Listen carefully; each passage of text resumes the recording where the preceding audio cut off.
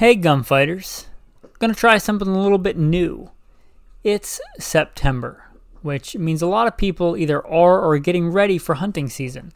I thought it'd be pretty cool this coming Friday to put out several episodes on several popular hunting cartridges. Not exclusively hunting, so even if you're not into hunting but a ballistics nerd like myself, you may enjoy this Friday quite a bit. If you like this, let me know. Maybe I'll do something like it in the future.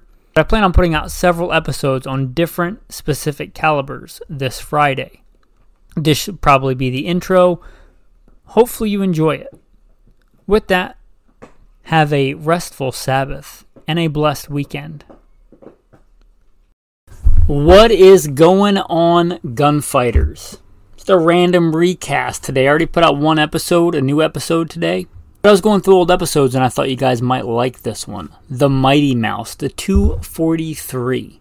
I consider this round as close to deer slaying perfection as there is. I really like the 243. I think it's often underestimated and underrated. So if you kind of write off the 243, perhaps be circumspect and consider this episode, men. Especially if you're looking for that go-to deer medium-sized game rifle for this year's season or for many future seasons. Just because there's a bunch of new cartridges, that doesn't make them better than a 243. With that, I'm going to upload this episode, a recast. Don't forget to check out goodshepherdtraining.com. If you ever think, hey, this guy should do videos and shooting instruction and things like that, well, I do that. You can go to goodshepherdtraining.com and click the Patreon link. Most of that is for patrons. You can become a patron, but some of that is for everybody. You can just click on there and watch it. Anyway, with that, I'll plug in the episode. Hopefully you enjoy. Thanks. Have a blessed day.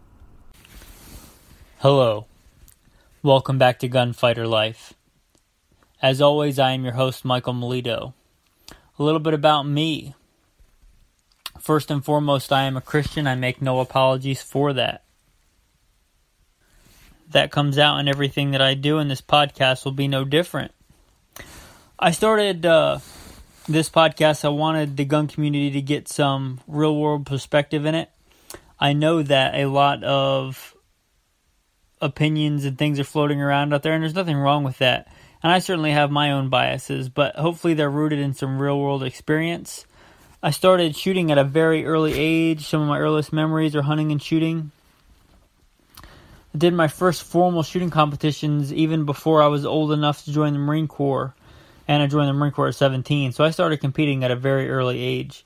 I've won more competition shooting events than I can remember. State rifle and pistol champion a few times over. I've competed in everything from precision rifle to action pistol, a steel challenge. If you don't know what those are, don't worry about it. I grew up, like I said, hunting and shooting at a very early age. I've been very blessed to hunt all over this beautiful country, everything from whitetail on the East Coast and mule deer on the West Coast, and elk and bear and wolf and all manner of things, all manner of beasts that roam the earth I've been able to take and hunt and have dominion over, and I'm very blessed for that. I joined the Marine Corps at 17, where I did several combat tours. After my combat tours, I was an urban warfare instructor for the Marine Corps, where I taught urban warfare and desert warfare. After my time in the Marine Corps was up, I went to work for law enforcement. I worked for LAPD. I worked patrol assignments and more specialized assignments. I also served in the U.S. Army full-time and part-time National Guard. In addition to that, I've been a private contractor. I was a commander of an SRT team, a special response team for a fairly large metropolitan area in the United States. I won't get into any more detail about that. I'm a shooting instructor. I've been a professional shooting instructor for a long time. I'm an FBI certified firearms instructor, NRA certified. I taught at one of the largest private schools for shooting in the country and probably the world by that measure. And I've done that. And I'm certified in a bunch of other three-letter government agencies that I don't care to mention. I've been a professional hunter and guide now. I gave up my big city career as an SRT commander to come out in the country because I miss the country and hunting and shooting and teaching people how to shoot. And I am a professional hunter and guide. So not many people in today's day and age can say they professionally hunt buffalo and elk and things as a guide, but I'm very blessed to be able to do that. So that's a little bit about my background and experience. Today, our topic is going to be the 243 as a cartridge. A little bit about the history of the 243 as we get into today's topic. So the 308, we can't talk about one without the other because the parent case of the 243 is the 308. Now the 308 came about in the early 1950s. I'm not exactly sure when it saw military adoption, but it came out as a commercial cartridge in the early 1950s, and by 1955, somebody had already decided to what they call neck it down. So they took the 30 caliber .308 inch bullet and put in a .243 or 6 millimeter bullet, and that gave it as far as ballistics go, a lighter, faster bullet. So think about it simply this way: if you're not big into ballistics nerds and calculation stuff like I am, you take a 308 and you put a smaller bullet in there with the same amount of powder, give or take, which makes it go faster. So you have a lighter, faster bullet. Generally, they're talking anywhere from 55 grains to 100 grains. I know you can get probably some lighter and some heavier, and you can hand load, which I've done plenty of, and this or that. But generally, you're talking a 55 grain bullet to a 100 grain bullet is pretty typical for a 243. So it came out, I believe, in 1955 in the model Winchester Model 70. Verify that for yourself. But I believe that's correct, 1955 commercial adoption. So it's been around a while, and it's pretty popular. And it's pretty popular as like a woman's and a youth's cartridge. And I'm here to tell you why maybe that's not the best reputation for it.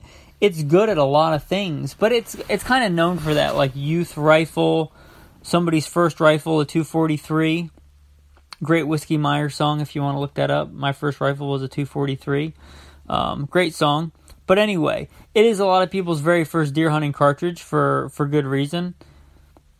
I guess nowadays a lot of people are getting into deer hunting with a 223, but 243 I would say is definitely a great choice for your first deer rifle. But why it doesn't necessarily have to be a choice for that. So what is a 243 great at? Well, it's got a pretty wide range of bullets. Like I said, in that 55 grain, that lighter end of the spectrum, it is a great varmint cartridge. It is great on varmints. It's great on coyotes. It's great on anything from like woodchuck, rockchuck size stuff to coyotes in that 55 grain bullet. It's great for that. You step up to a little bit heavier bullets. You know, the 75 grain would be kind of my minimum recommendation for deer. 75 grain to really good choice, the 85 grain up to the 100 grain. So those are great, solid. The 75 grain, 85 grain, 100 grain soft point bullets are great for deer. Deer size medium game, I think, is where the 243 really shines. And not just for the beginner, for anybody. It is a great medium, light-skinned game. We're talking white-tailed deer, mule deer, black-tailed deer, anything like that. It is great for that. And you can take larger game. I'll get into my experience with the 243 a little bit later. We'll save that. But you can take larger game, but it really excels at the white-tailed deer. And it really excels. It's a good long-range performer, but it really excels in like a nice, lightweight, handy rifle with your traditional powered optics, with taking shots anywhere from, close in 25, 50 yards out to 300, 350 yards. And I know you can hunt farther than that, but like I said, I'm a professional hunter and guide, and I like spot and stalk hunting, and I have taken animals further than 300 yards, but I generally don't. I generally like to spot and stalk up closer to my animals and get within 300 yards of them and ethically take them and give them, fair chase and let them know that give their senses the ability to at least detect me, so I'm doing something. Anyway, that's just the way that I hunt. That's not the way that you have to hunt. Let's welcome all kinds of hunters here. But it definitely has good long-range ballistics, especially with the heavier bullets. But it's a great cartridge for deer-sized game inside of 350 yards. It is great for that. And it's also great for varmints. And a great thing about the 243, which I really like about it, is a lot of fun to shoot. It doesn't have a lot of recoil, and you can get amped well. We're in the ammo apocalypse right now of 2020/2021. I don't know when you're going to listen to this, but normally, in any but the craziest of times, 243 ammo is pretty available, and it's affordable most of the time. And that makes it great to hunt and shoot with. And I'll tell you, as a professional guide, I'd rather you guiding somebody on a hunt, and rather than come to me with a 243 that they practice with all the time, than, let's go crazy and say like a 400 Nitro Express, which is a giant round that they shoot once and they can't shoot anymore because they don't practice with it because it's got a ton of recoil and it's too expensive. So I'd rather have you with a 243 that you can practice with. So it hits that mark. It checks that box. It's affordable ammo. It's fun to shoot. And it's great for youth shooters, for women shooters, but it's also great for expert shooters. So I'll get into a little bit about my experience with the 243. I don't live in Idaho anymore, but I lived in Idaho for a long time. It's a great state. It's probably my favorite state. I've lived all over the state of Idaho. I've hunted all over the state of Idaho. And I love the 243. And I had bigger, what I guess you would consider more powerful rifles. But when it came time to hunt, I went to Walmart and bought a 243 Remington 700 youth model because it was super light and super handy. And I hunted everything with that in... I can't say everything. I never took like a moose or anything because I never drew a tag. But I took several elk. I took a wolf. I took more deer than I can recall with a 243. It was light. It was handy. And I would hike up and down those mountains all day. And if you've ever been to Idaho and seen like the Sawtooth Mountains and the Sawtooth Wilderness and known the vast expanses of that, you could see where a light, handy rifle would come in handy. And I still hunt with a 243. I still take it out. It still is with me around the ranch here where I professionally guide. It's great for coyotes. It's great for taking out deer that get injured or wounded or have their back ends pulled out by coyotes or whatever. It's a great all-around gun. That 243 is what, when I took my wife out for her first sheep hunt, I have a lot of really nice rifles. You know what I grabbed for her and had her practice with and had her take out on her first sheep hunt? I had her take out the 243 Remington 700 youth model. It's light, it's handy, it doesn't have a ton of recoil, it's a blast to shoot, it's great. So that's a little bit about me and my experience with the 243. Like I said, I've taken elk with a 243. I would not recommend that. It's not like, I would never say that that's like the best elk cartridge by far.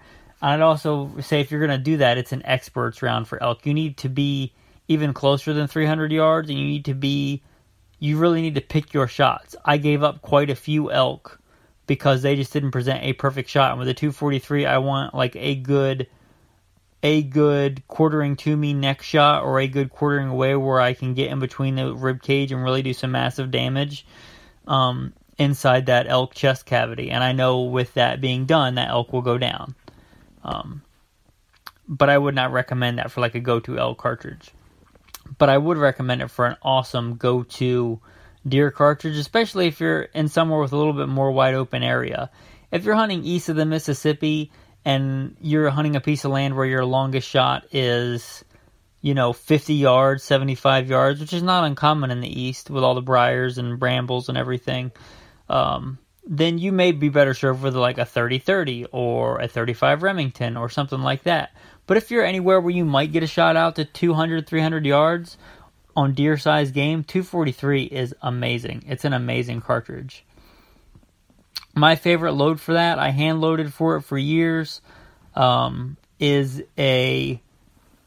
I won't give any specific load data because you need to consult a reloading manual for that if you're going to reload, but 85 grain Sierra Game King. I've taken a lot of game with that 85 grain Sierra Game King loaded on top of a charge of Varget and a 243.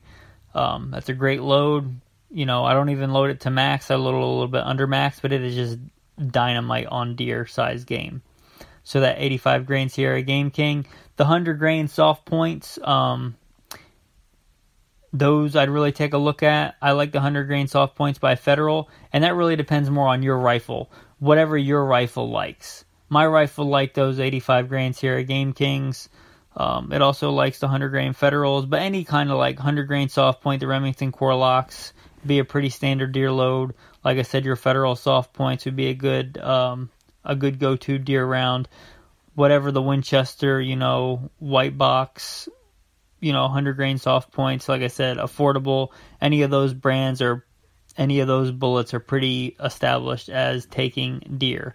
If you don't take a deer-sized game with a 243 inside of 300 yards, it's not the cartridge's fault. It's something that you probably did wrong. So that cartridge will perform on that application. Thanks for listening. Have a blessed day.